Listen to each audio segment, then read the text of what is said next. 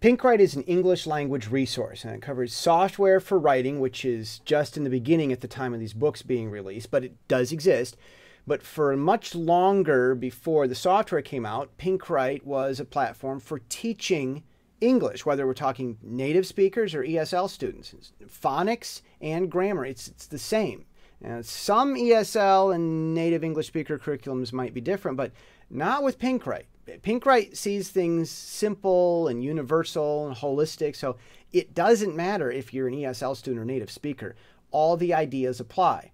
Now with the phonics, the Read with Dot series helps by looking at basic phonics and using colors, and slowly but like steadily, and in the end it's much faster, building from phonics into reading sentences and to getting some vocabulary under your belt. We're talking about years worth of material within months just because of a focus on the important things. Now, it's not a comprehensive curriculum, but it covers a lot of material and it addresses the concepts, which makes the entire learning process much quicker.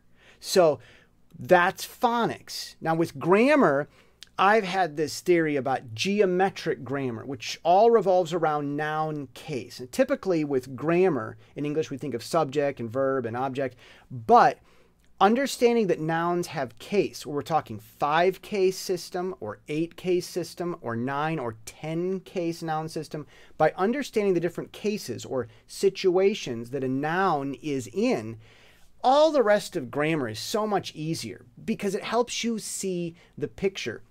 The higher you go in English, whether you're teaching or studying or writing or learning, the higher you go, the more the answer to your grammar questions will always be, think about the picture. Looking at grammar from a geometric viewpoint and from a noun case viewpoint makes all of that much easier. And that's the paradigm of English teaching from PinkWrite. But again, it's not even just about teaching English, it's also about using English. So it also includes typing. I mean, there's so much involved in this brand. Now, people ask me, Jesse, where did the name PinkWrite come from? Well, originally I wanted PrintWrite, but it didn't roll off the tongue, and another, looks like a great software company to me, they had some driver for DVDs or drives or something already called PrintWrite, and I didn't want to mess with it. And you know, I said, what rhymes with print, kind of, and look at pink. And it was available in the domains and in trademark registries. And not only does it roll off the tongue, pink is kind of a controversial color.